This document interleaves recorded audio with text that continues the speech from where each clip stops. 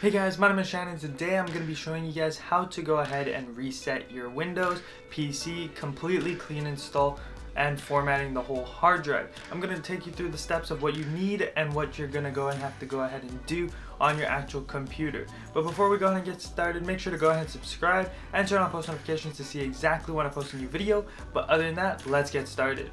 So the first thing you guys will need is a USB flash drive. I just want to say this because if you don't have a disk drive or anything, this is the easiest way. We're going to get the latest Windows from the Windows site itself and install it on the actual USB so you can boot up from it. The next thing you guys will want to go ahead and do is download all your drivers also and put it on here, because you never know if you will or will not have Wi-Fi drivers already installed, and then you'll have to go on a different computer to go ahead and get those, so it's just easier to get them from the start. But before we actually go ahead and install Windows, the first thing you will want to go ahead and do is actually backing up your whole computer. Now, by the whole computer, I don't literally mean your whole computer, just whatever important files you do go ahead and have. Resetting your PC will have a lot of advantages while speeding up your computer, and actually maybe for whatever you need, it will be better for your needs. It will completely do a clean install, what is always great, just in case. The first thing I'm going to go ahead and do is head over to the Microsoft Store over here and get the Windows Media Creation tool. It's pretty easy to go ahead and get. It's literally on the Microsoft software downloads. So the first thing you want to go ahead and do is Google Windows 10 Media Creation Tool, then click on the first link that is Microsoft's. Once you go ahead from there, you'll see download Windows 10. You just want to download the installation media over here, download the tool. Once you download it, all you have to go ahead and do is open it up and then go ahead and plug in your USB. Once you have your USB opened up over here, you'll see Windows 10 setup. Over here, I have my USB plugged in already. Make sure that there's nothing in it, because it will go ahead and format the USB completely when it actually goes ahead and starts. Once you get over here, you just want to click on accept. You can go ahead and read it and then go ahead and click on accept. Over here, we'll just get all the Windows setup files ready and making sure that everything is up to date. It will ask you whether you want to upgrade this computer or install it on a media disk, whether being an ISO file or actually on your USB.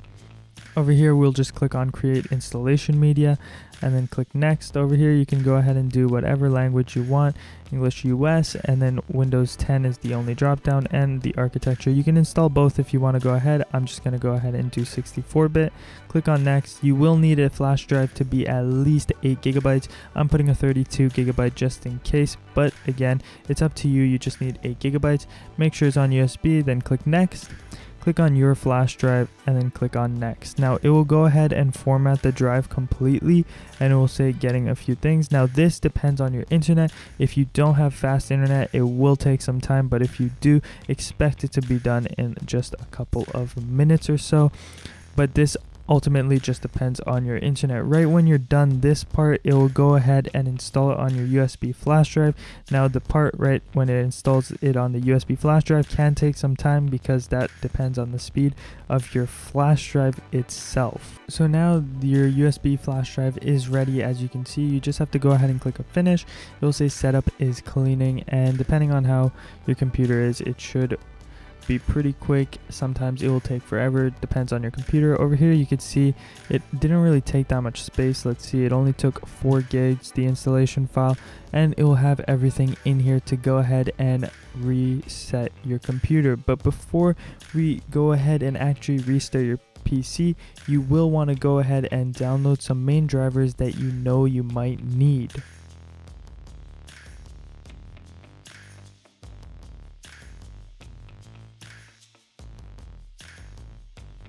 Now you will want to go ahead and copy all your drivers from your downloads to an actual USB, the one either you install Windows on or not. It's really up to you, so then you can go ahead and quickly install it once you are done. You will want to go ahead and turn off your computer, so you can easily go ahead and do that.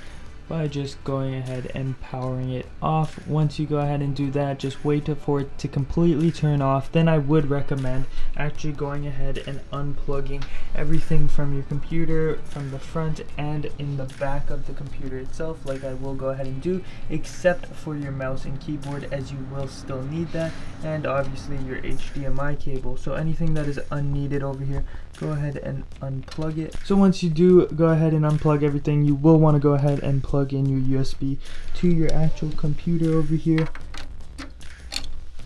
Then you can see it lights up, but your computer might not light it up. That's not really a problem. Then you want to go ahead and turn on your PC and hit the delete key, escape key, F7, F2, F12, whatever your key is. Actually, just go ahead and do that. You should go ahead and load into your BIOS or your UEFI over here, and as you can see, I loaded into it. You can go ahead and you can see my actual SanDisk over here with the Windows stuff over here. I'm just going to go ahead and click on the boot menu or just F8. This will obviously depend on what you are actually using. I'm gonna just click on the partition 1. I'm gonna click OK. Now it should boot out of the USB itself. This will overall just go ahead and do its own thing, and I'll show you how to set it up from there. So from here, you just want to go ahead, make sure it's on language, English US, or whatever language you want to go ahead and install, time, and then your keyboard, whatever you want to go ahead and do. Over here, I'm just gonna change this to English Canada, and just go ahead and click on next.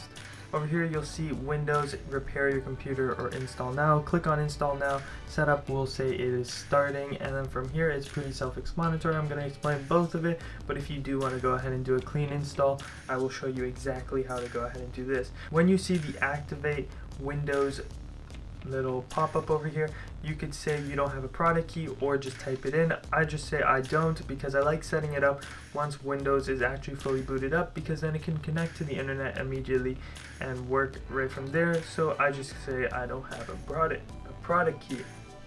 Over here you'll get all the versions of Windows that you want to go ahead and install. Just go for the actual ones.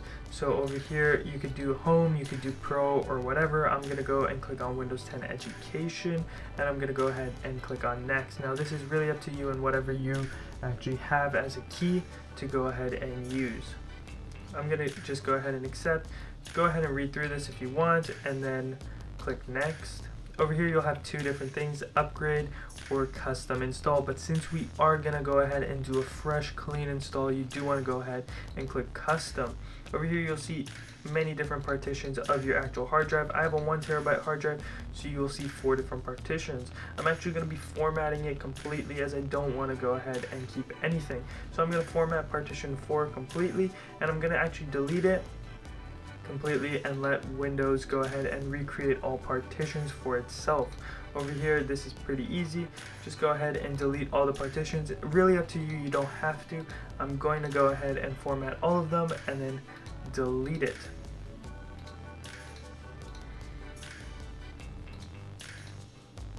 Over here you'll go ahead and see drive 1 unallocated space. You will just want to go ahead and click new, and it will automatically be at the top. You just want to go ahead, click up if you want, and that will be practically what you can go ahead and do. Click on apply. Windows will go ahead and make sure it will create the right partitions for it to work, like a recovery partition and all of that. You can create more if you want, or less, and do your own stuff, but this is what they actually have for your system, recovery, and MSR. And this is the partition you will be using, your actual partition. You can go ahead and format that again, but like I already said, it was already formatted in the first place. Now you cannot really install on any of the others. You just want to go ahead and make sure you click partition 4, then go ahead and click next. From there, Windows will go ahead and start installing everything onto the hard drive itself, and we're almost done.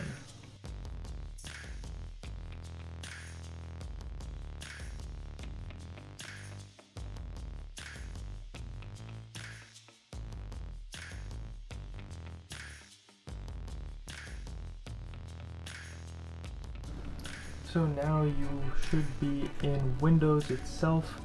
quite easy. You can see everything has been loaded up. It will try to search for everything, but like I said, there is no internet right now, so it won't be able to. At this point, you could go ahead and remove your USB. You didn't need it in all the time, but it was really up to you.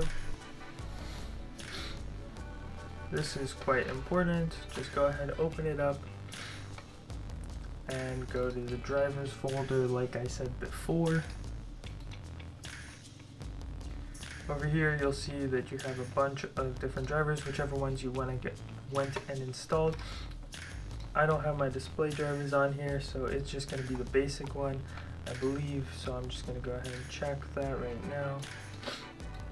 Wow, this is laggy. I don't know why that says 64.